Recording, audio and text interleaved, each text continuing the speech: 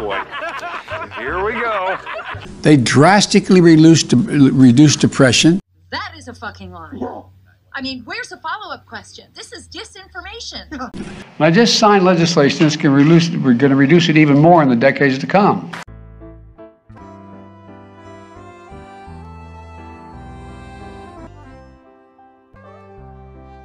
You know how much I'm reducing the deficit this year? I ran for president saying it was time to reduce. We do not care.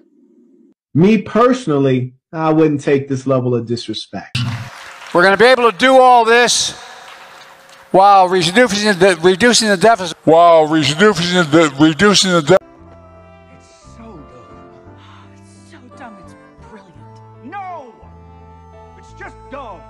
Second, we're going to reduce our outreach and public education efforts. We're going to relaunch them, in effect. Hey, y'all, come look at this.